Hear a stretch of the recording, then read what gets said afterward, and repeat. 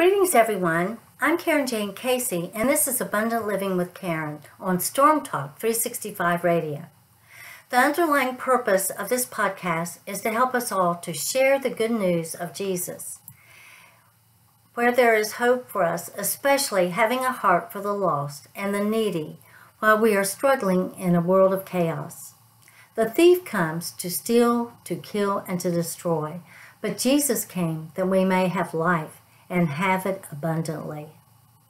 Please be assured that during this 20-minute episode, I will not be lecturing down at you. I will not be preaching a sermon at you, but rather I'm sharing what I've learned and what I'm still learning in my journey, and what's on my heart through experience and the Word of God. We learn together, and I welcome you to share what you've learned. You can contact me at CarinJaneCasey.com, CarinJaneCasey. Your testimony is important, and someone does need to hear it. Let's start out by praying together. Dear Heavenly Father, because your loving kindness is better than life, our lips will praise you. You are our strength and refuge in times of trouble. We cast our cares on you. We fear no evil because you are always with us. We are filled with gratitude and humility at the miracles that you've worked in our lives.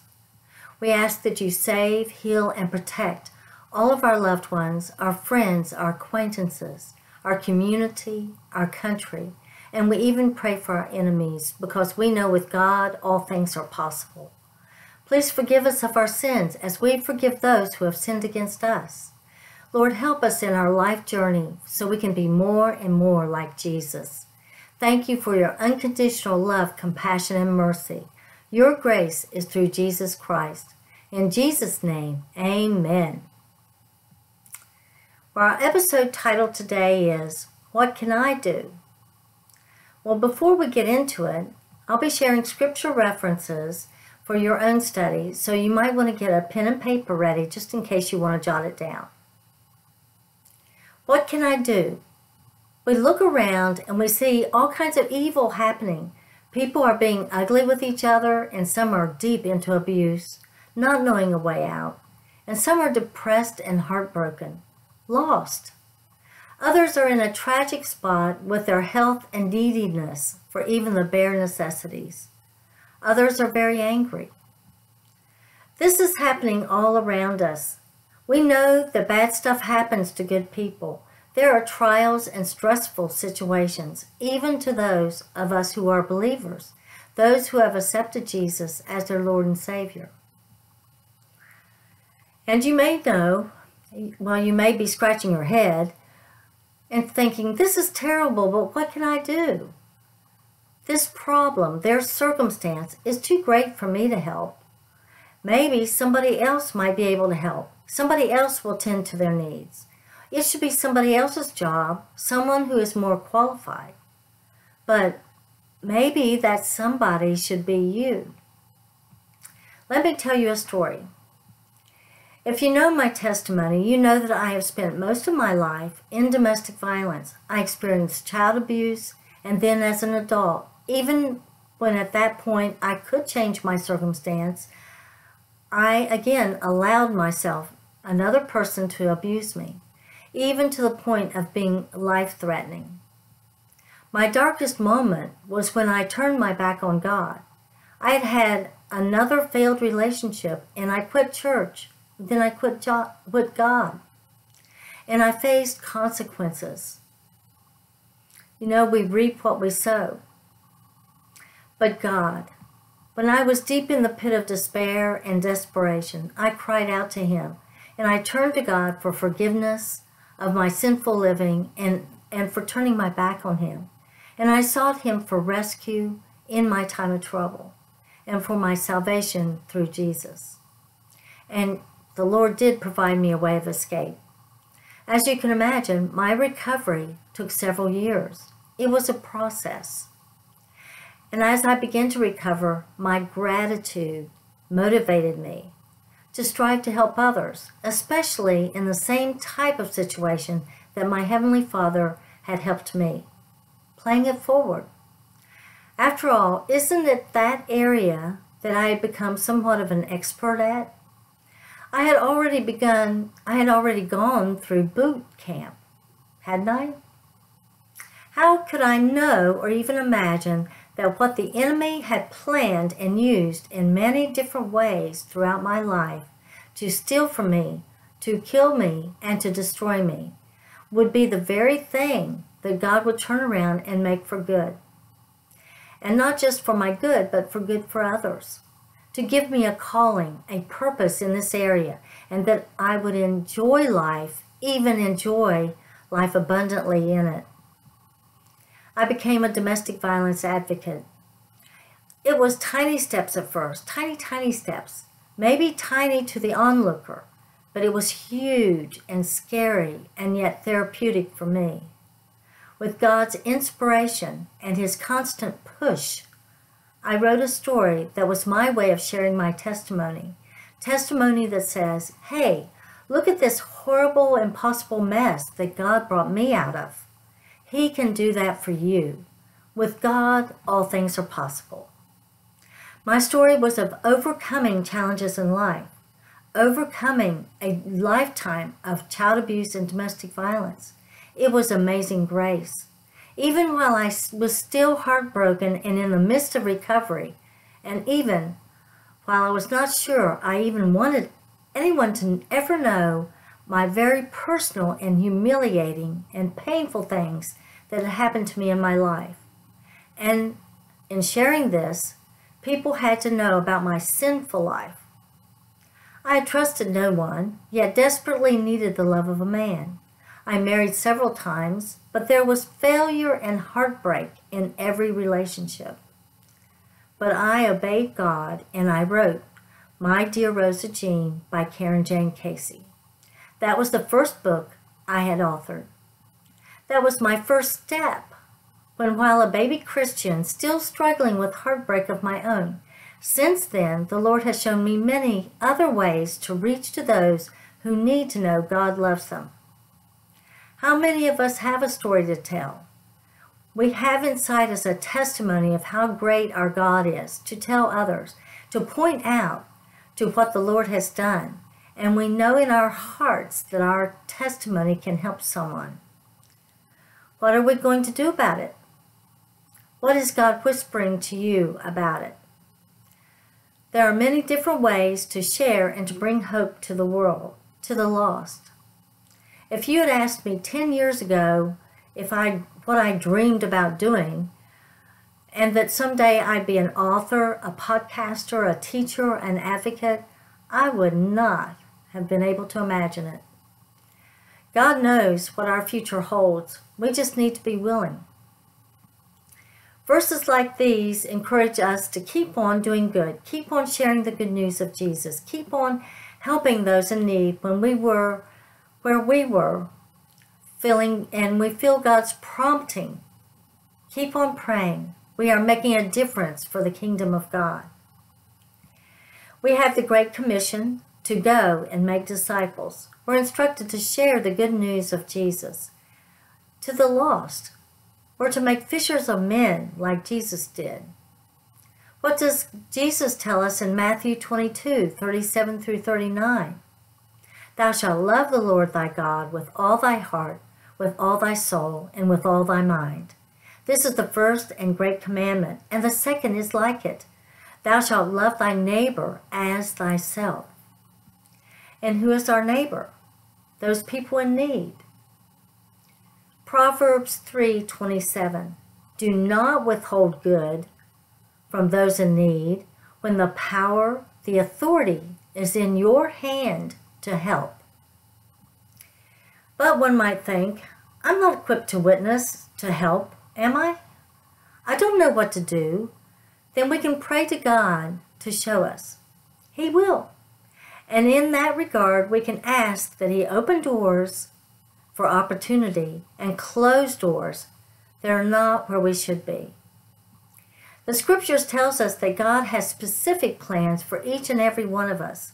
And these plans were initiated even before we entered the womb. Each believer has a specific purpose, a calling, and that we were chosen for this. And in that, we are well able and well equipped to do it. As in Galatians 5, verse 22 through 23, the fruit of the Spirit, love, joy, peace, patience, gentleness, goodness, faithfulness, meekness, and self-control. The Holy Spirit has given this to us. And as He deems necessary, we're also equipped with spiritual gifts, such as preaching, teaching, healing, mercy, giving, service, word of wisdom, word of knowledge, the gift of faith, the gift of miracles, discerning spirits, and so many more. We can do all things, especially within our purpose and calling, through Christ who strengthens us. One might think, I do want to do something for others, to share with other people about Jesus, to share my testimony about overcoming, but right now I'm very busy with a project or family problems, and the timing just doesn't seem right. Maybe tomorrow.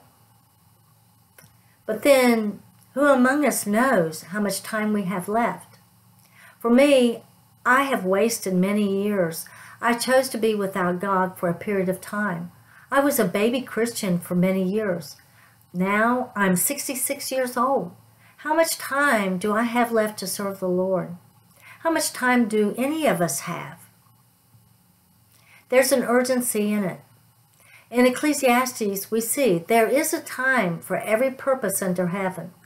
While we have a temporary stay on earth, this is our time to serve the Lord.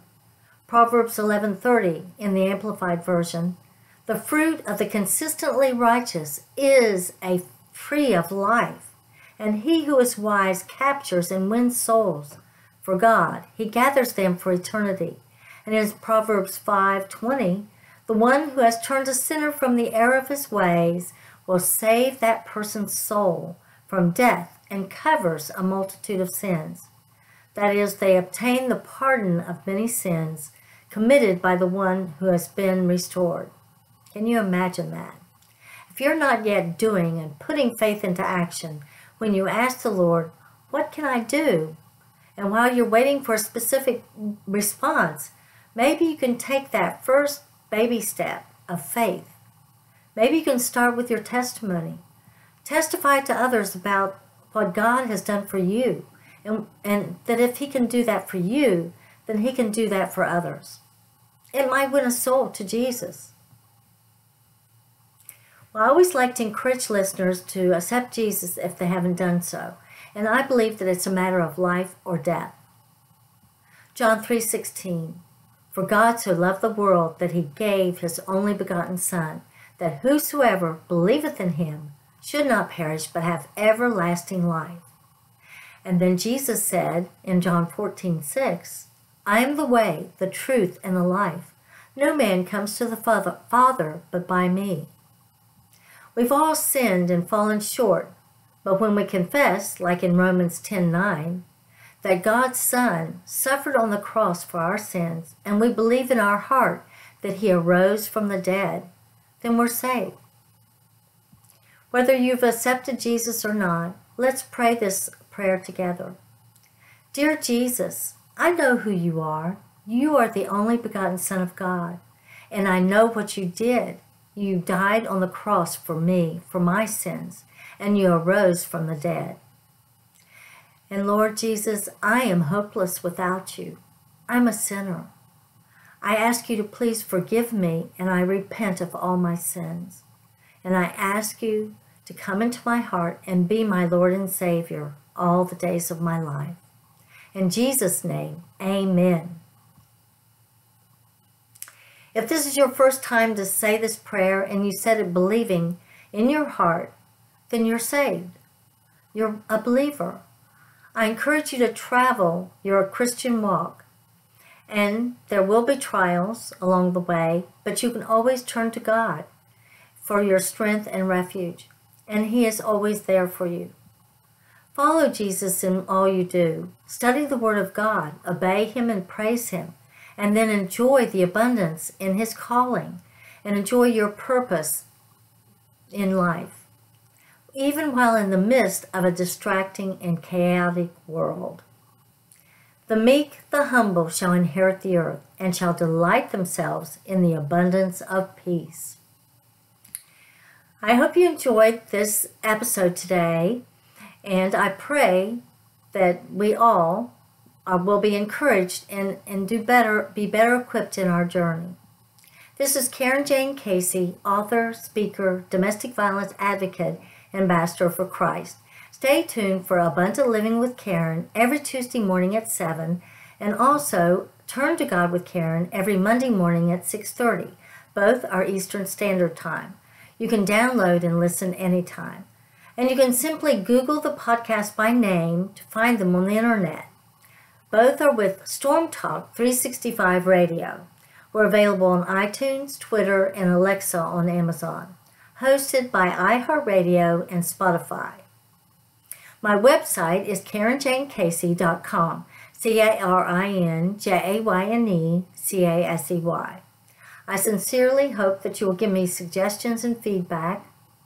Contact me to share your experience with this episode, and maybe you have a message for listeners on my podcast. On this episode, I mentioned My Dear Rosa Jean. For more information about this book and other books, go to my website or Amazon.com. Again, that's CarinJaneCasey.com. So before closing, I want to share with you about my favorite nonprofit, and that would be Yeshua's House, YESHUA, the Hebrew name for Jesus. Yeshua's House is an 18-month safe haven for women and their children coming out of domestic violence and financial hardship.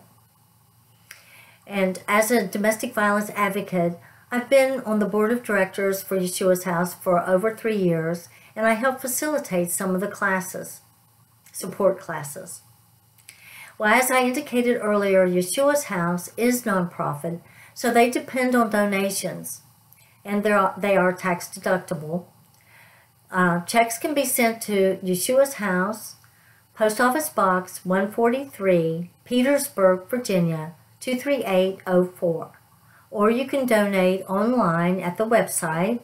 That's Yeshua'sHouse.net. The founder, Angela Brown, can be contacted directly at the email account Yeshua'sHouse2refuge@gmail.com. Or you can call her at 804-605-3841. My voice shall you hear in the morning, O Lord. In the morning I will direct my prayer to you, and I will look up. Thank you, and God bless.